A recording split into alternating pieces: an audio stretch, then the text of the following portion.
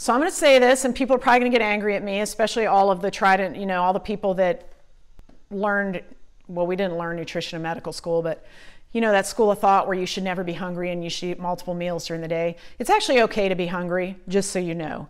If you're hungry, that means your system was stressed out enough to get hungry, which means guess what? Your AMPK levels have gone up, your sirtuin levels have gone up, your mTOR has gone down, you don't have too much glucose running around the system, your insulin sensitivity's gone up, and all of your stress response systems have been engaged. You're cleaning up old DNA, you're fixing mutations, you're repairing cell membranes, your receptors are working better, and you're folding improperly folded proteins. So it is okay to be hungry. I'm not advocating starvation here. I'm not advocating anything like that. I just want you to know it's okay to be hungry. So time-restricted feeding will help with this, okay? This is the most effective method to enhance the cellular repair systems in your body. So again, I told you I started doing this just for this purpose, just to be healthier and optimize my aging. So you can time-restrict your feeding, and that gives your body enough time to be fasted. Okay?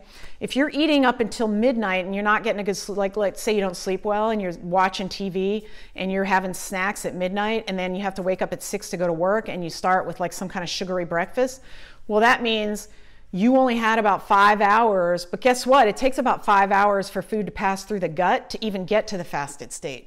So you never are fasted if that's kind of the way you go about your business.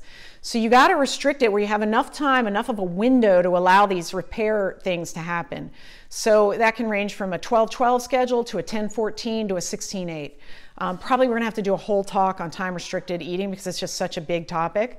But basically, once you start doing this and your liver gets used to it and your liver starts to do what's called gluconeogenesis on demand when you have lower blood sugar, you get a steady state where your blood sugar stays the same and you never really have spikes.